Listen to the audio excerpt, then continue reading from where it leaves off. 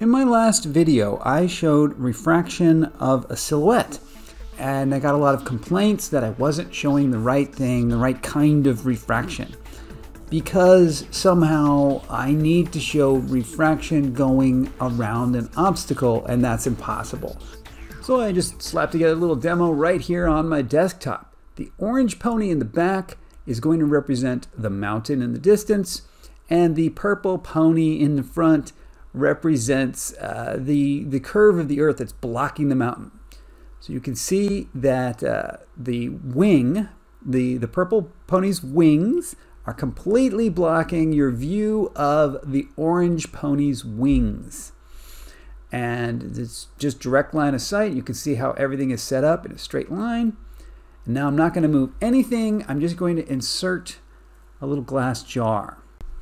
Last time I got complaints that the refraction I used caused the image to reverse left to right. And so I used a different glass jar this time.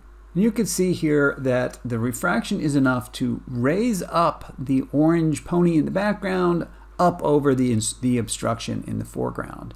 And this is analogous to how refraction is said to work in the atmosphere, in that light does not travel in perfectly straight lines. In fact, the refraction is allowing the light to take a little curve on its path.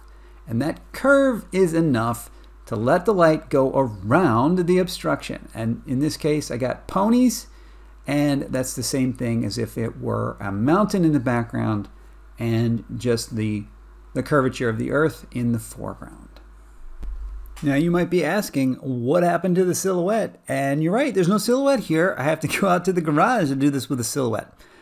But before I do, please ask yourself this. What do you expect is going to be different if I change out the orange pony in the back with the silhouette of a wrench? If I just take my flashlight and wrench combination and put that there, is that going to look different in this image? Will I not be able to refract that up over the foreground object?